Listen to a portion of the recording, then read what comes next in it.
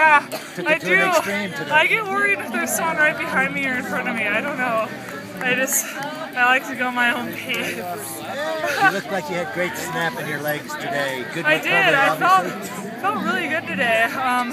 As my warm-up, I just rode the climb from the course yesterday and kind of got back in the mood. Like, I don't know, last night I kind of thought, okay, it's over, wait, I have short track tomorrow.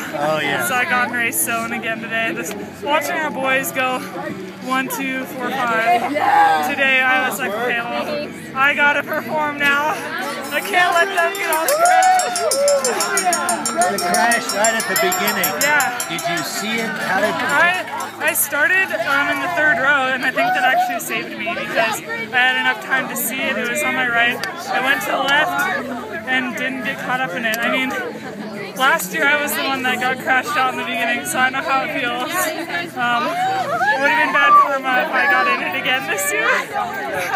Talk about Sophia. That was crazy. I never saw her in the race, but I have heard my coaches say she was catching up.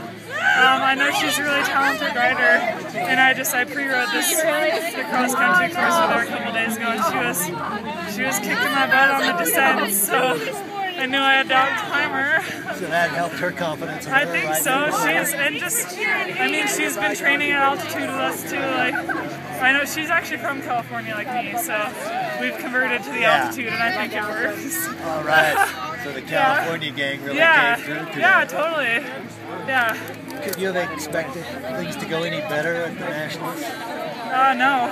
I guess not. Actually, I did want to race downhill this year. I wanted to do Omnium, but I never got to upgrade in downhill because I just wasn't fast enough, I guess. Well, 2 cross-country titles yeah, to do. Next year will be my goal to do Omnium. The downhill looked really fun this year. It looked like I could actually ride it because it's kind of like a Super D, so not that technical. But maybe next year. Yeah, hopefully. It'll be fun.